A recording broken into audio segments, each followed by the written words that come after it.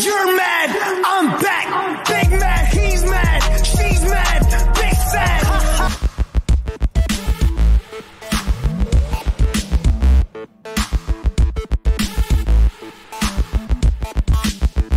If I had to go through these struggles and trials in order to get to that ending goal of helping kids and helping kids in these situations, then you know what? I mean, I'll take it.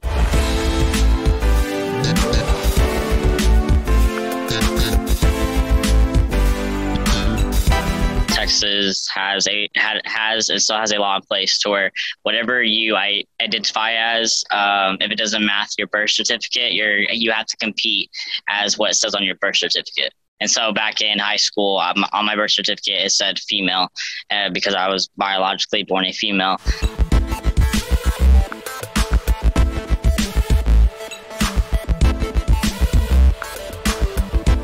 He saw that I was transitioning.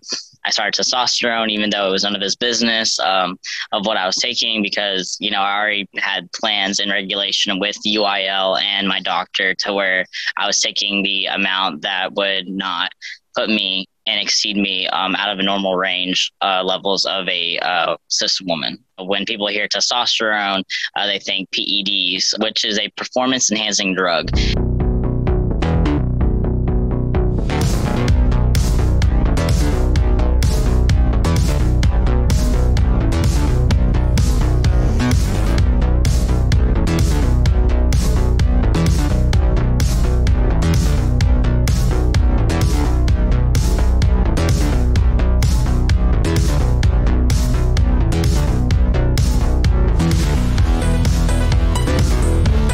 Right now, this fight with the anti-trans bills and with everything going on with trans athletes and in the LGBT community, there's a lot of things that I need to do now in order to get done.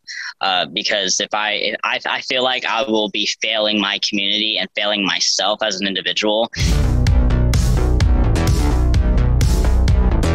They're sending the message to everyone saying, well, we don't accept these individuals. We won't accept them. And that's sad because, well, how are you going to tell an 8-year-old, you know, boy or girl that is wanting to participate in sports that, oh, you can't because you are different?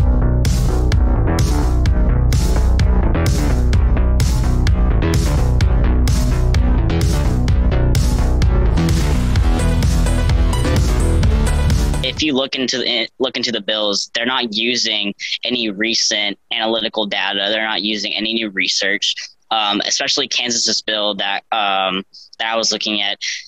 Their research is from like 1996, 2011, or 2012. There's this UK doctor that I was looking into and have been looking to, Joanne Harper, and she's a trans woman, and she's competed as a runner in her past, and now she's a scientific researcher. She has done research on trans women that it looks into the red blood cell count in cis females and comparing it to trans women in sports. And there's no difference when they hit after the 6-month mark once they're on hormonal therapy. So like there's no evidence saying that, you know, trans women have an advantage in sports. There's none.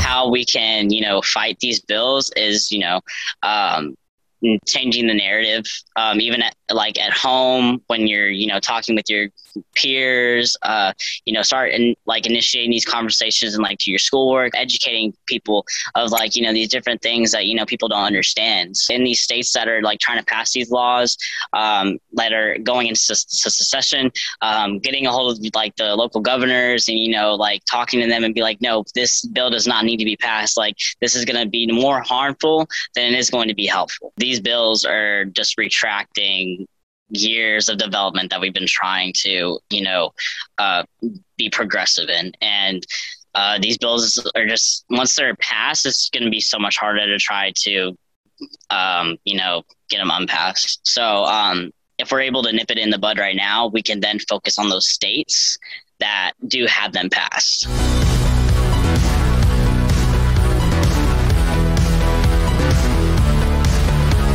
You just got to keep doing you, and you can't let nobody tell you different.